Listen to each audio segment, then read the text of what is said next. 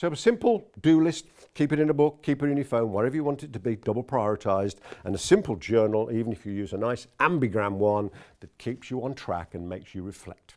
Now, how else are we going to grab time and make absolutely certain that we're using it to the full? Let me give you some ideas. Number one, I think you should establish uninterrupted time. Now, if this means putting a note on your desk, it means wearing a red hat so nobody interrupts you, if it means closing and locking your office door, who knows what it is. But if you can get uninterrupted time, you maintain momentum. Imagine this. I don't know if you play tennis or you play golf or any other sport where you're taking your arm back to hit something.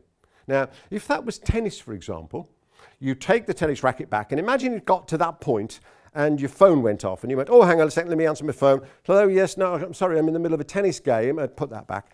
Could you start there and hit the ball? No, of course you couldn't. You'd have to go all the way back to the beginning and take the stroke again because you'd need to build up momentum.